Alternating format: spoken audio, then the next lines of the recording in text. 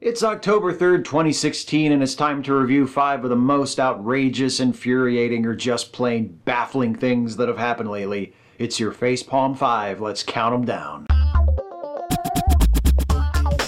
Number 1. Cruz endorses Trump. Hey, remember when Ted Cruz refused to endorse Donald Trump because he said he couldn't endorse someone who had personally attacked his wife and his father?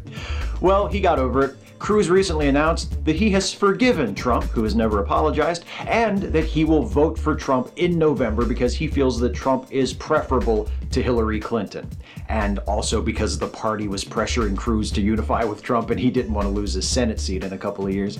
He didn't actually say that, but it might have had a tiny little bit to do with it. Who knows? I'm only guessing. Number 2, Gary Johnson exposes himself. Libertarian presidential candidate and your dad's kooky but mellow older brother, Gary Johnson, recently declared that he believes climate change is real and caused by human activities, but he doesn't think we should do anything about it, especially if that would involve raising taxes, because the sun is just going to engulf the earth in a few billion years anyway, so what's the big?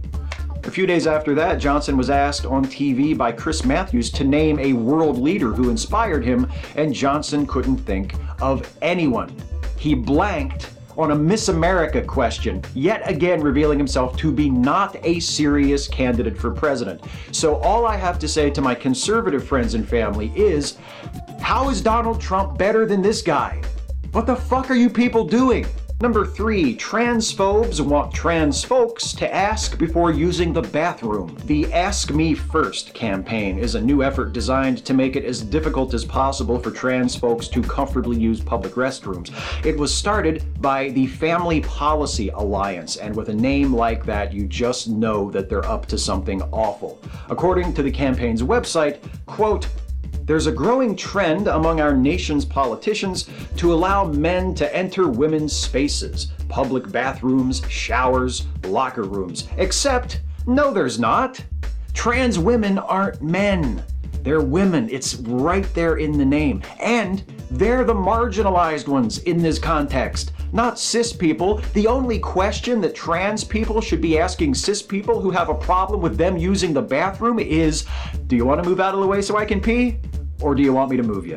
Number 4, pro-Trump trolls troll polls. Last week, Hillary Clinton and Donald Trump had their first one-on-one presidential debate, and it was one of the most beautiful things I have ever seen. If it had been a pro fight, it would not have been allowed to go the distance. Clinton slaughtered Trump, revealing him to the entire world as the ignorant, thin-skinned, bullying, bigoted big mouth that he has always been.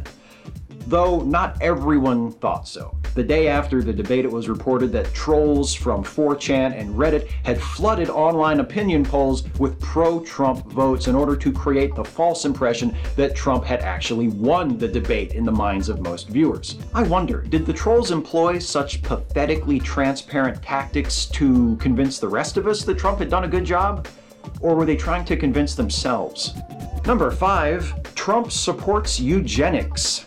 Speaking of Donald Trump, it turns out he's an even bigger piece of shit than you thought he was. I know. Last week, Frontline debuted its episode about the 2016 presidential election, The Choice, where it's mentioned briefly near the beginning that Donald Trump is quite probably a eugenicist. Huffington Post then pulled a bit more on this thread and published an article that argues pretty persuasively that Trump and his family believe that there are certain people who are just genetically superior to other people.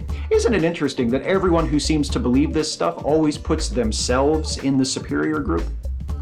When I look at Donald Trump, I don't see someone who exhibits any of the qualities that eugenicists typically covet, so I guess all of Trump's superior genes are recessive. That's 5. Catch you later.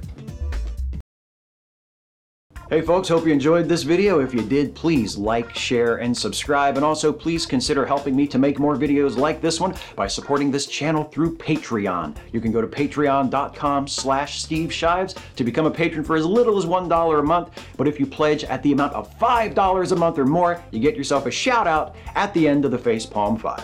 Thanks again for watching, and I'll see you next time.